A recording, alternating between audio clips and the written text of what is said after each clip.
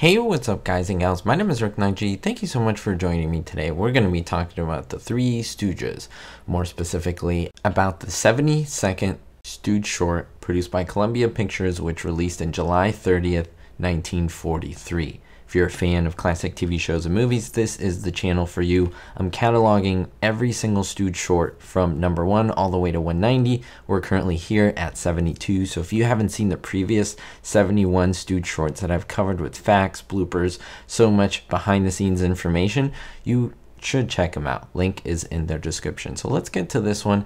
As I mentioned, this came out in the middle of World War II. The short is named Higher Than a Kite, and it was filmed over a 5-day period from February 20th through the 25th of 1943. And as I mentioned, it was released later on through the year in July 30th of the same year. This short and a lot of the previous ones that I've recently covered are very special because a lot of these were banned at some point in syndication during reruns because of the content.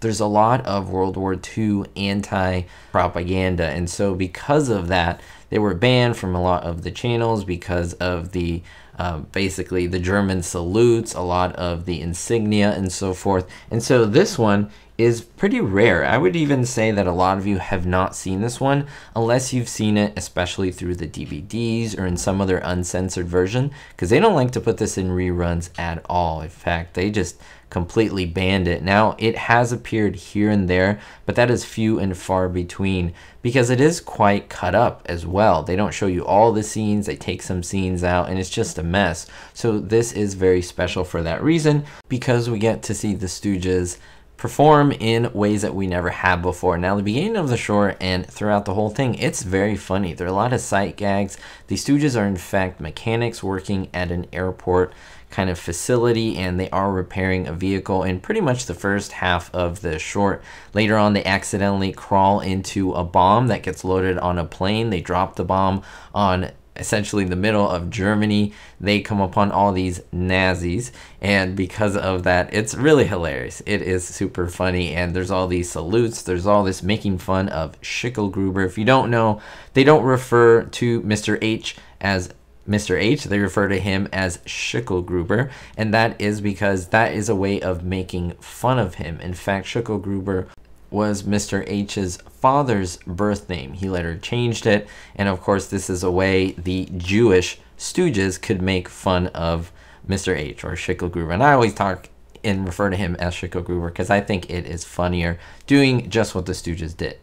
Now you may not recognize this man because he doesn't have all the makeup, all the costumes that he usually has on. His name is Duke York, and he is a man who played in a lot of films, but was a lot with the Stooges. He usually played a monster character. Here he is in another previous Stooge short, and he is playing this creature, this crazy monster. He plays like gorillas and different kind of creatures that they need in different of episodes or movies or whatever they need him as.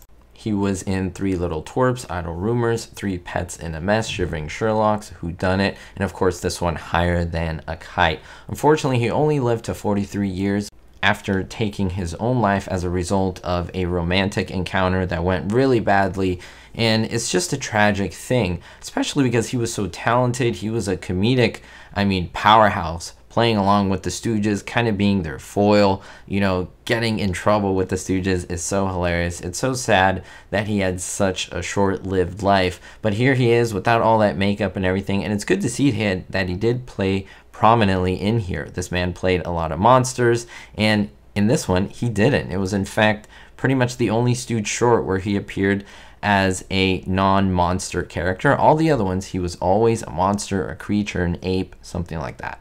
And because this short film was a type of propaganda against the Axis power, especially the Germans in this case, it was something that was very risque to see on screen, even the big screen, and even on the little screen, television. And so it is one that is very unique. Something I would like to notice that throughout the short, you get to hear a lot of Curly's real voice. What I mean by that is he used to feign a higher pitch voice when he was Curly, but then you can hear a lower pitch voice, which was his normal tone, his normal way of speaking.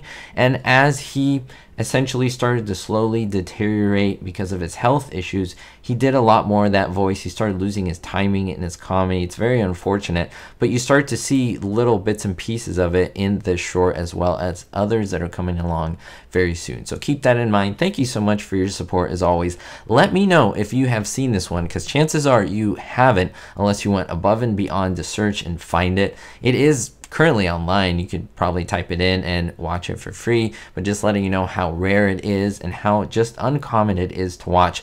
This is not one that they play all the time. In fact, it was banned for a long time. Thank you so much for watching this video and for giving a thumbs up. It really does help. It's a free way to support the channel. And hey, a lot of you are watching and not subscribed. So what are you waiting for? Go ahead and hit that subscribe button so you can support the channel. It's free to do so, and it really helps out the channel so much. We'll see you all next time, and don't forget everyone, be hopeful. Thank you to all my supporters, especially my diamond tier patrons: Russ C, Sally N, Vito L, Citizen Kane 359, David D, Jerry D, Jennifer P, and Kevin K. If you want to join this list and be a patron supporter, it does help out so much, and I thank you ahead of time.